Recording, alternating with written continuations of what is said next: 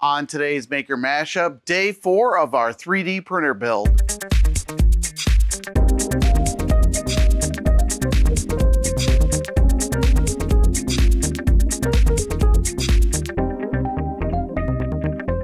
Okay, welcome to day 4 of our 3D printer build.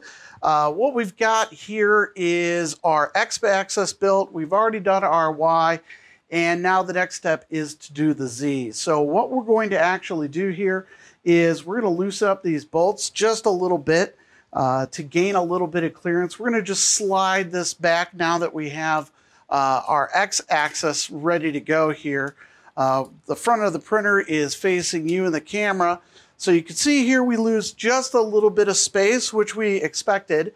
And then what we're going to do here is just loosen these bolts up, move it back a little bit, and then we're going to attach the Z-axis, which is going to be the lead screws, and we're also going to go ahead and put in the linear rods to guide it up there. So those guide rods will be in here. So that is going to be our Z-axis for today, and we're going to finish that up. And then our next video will focus on the electronics and focus on getting the extruder nozzle in place, and at that point we'll have a working printer. So stick around and let's get to work. All right.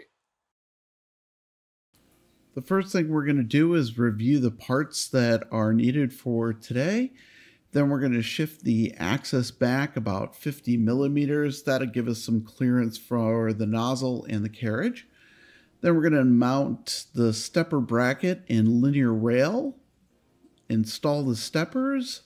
Then we're going to work together to mount the carriage with the lead screws. We'll put that in place. And then afterwards, we're going to install the belt and tension it. The parts we're going to need for today are going to be 2 Z stepper brackets and 2 linear rail mounts.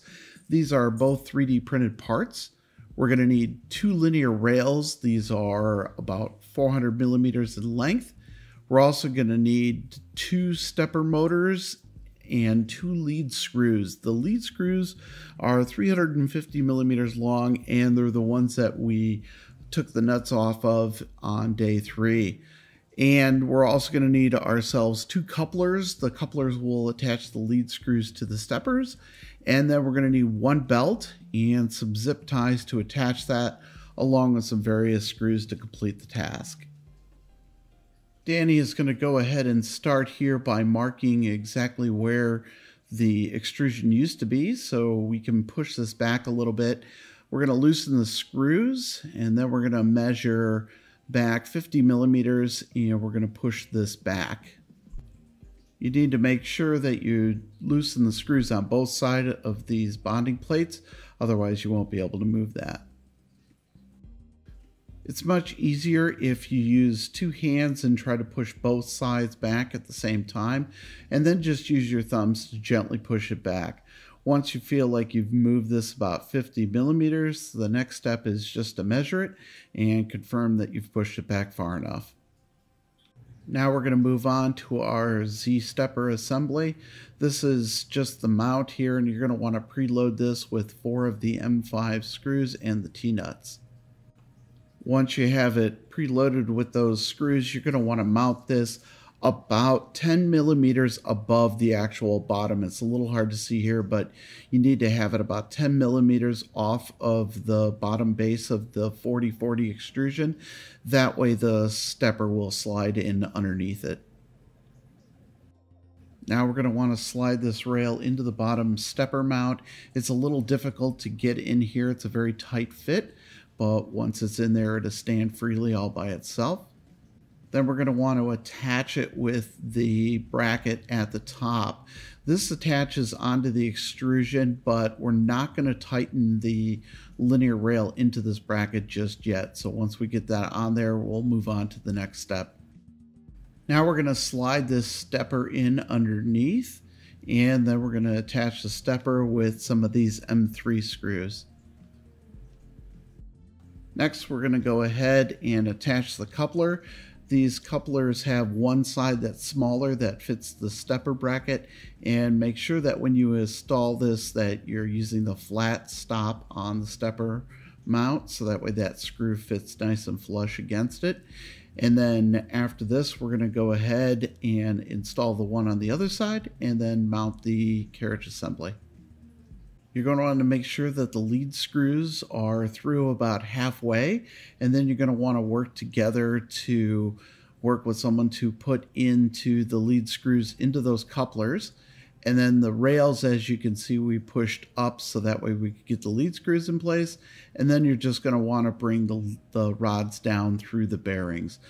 And nothing here needs to be forced. All you have to do is turn these screws a little bit to get everything evened out. And then once it's started and evened out, you'll find that everything slides right into place and lines up perfectly. Once that's in place, then you're going to want to go back and tighten up these linear rods into the brackets. Now we're going to insert a couple of screws into the carriage assembly here, and these screws are going to be responsible for holding the belt.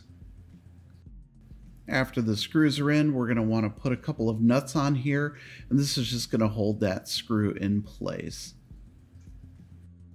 After you have both screws on, the next step here is going to be to wrap the belt around the entire carriage. So you're going to loop that all the way around. And then at the very end here where this screw is, you're going to want to overlap it onto itself and then fasten it with a zip tie.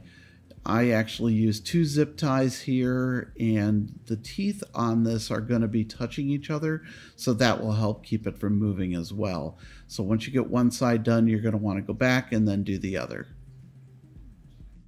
Once you have both sides complete, now you're just going to want to go in here and clean up your zip ties and clip off any excess belt that you have in here.